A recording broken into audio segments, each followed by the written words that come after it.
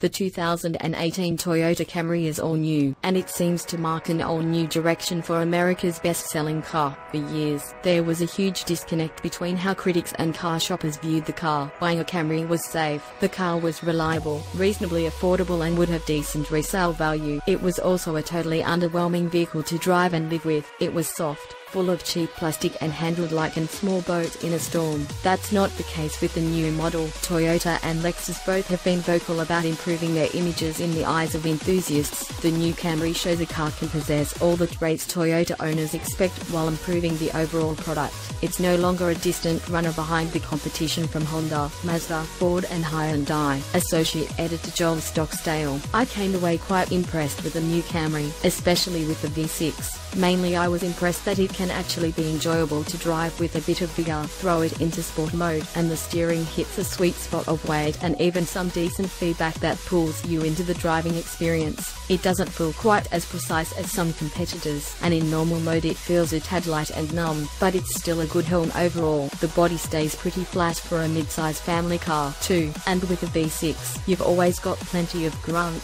and the delivery is very smooth. Toyota could do a little more work smoothing the V6 out,